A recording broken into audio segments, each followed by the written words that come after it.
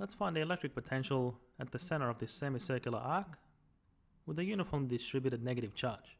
So recall that the differential potential is equal to 1 over 4 pi epsilon naught by the differential charge on R. So in this case we have a differential charge dq, which is at some distance r from the center point. So using the linear charge density, we can write dq is lambda by the differential arc length around this rod.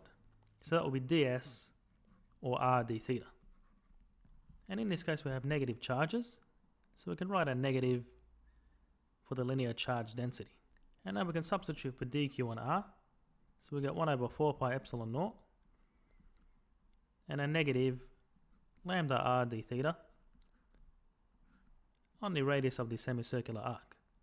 And we can cancel r, and then integrating both sides of this equation, we get the total potential due to the differential charges summed up all along that semicircular arc. So taking lambda outside the integral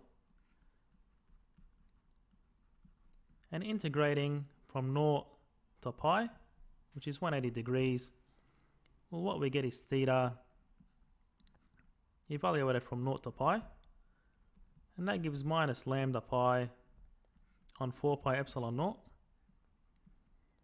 and the pi's cancel, so therefore the potential is equal to minus lambda on 4 epsilon naught.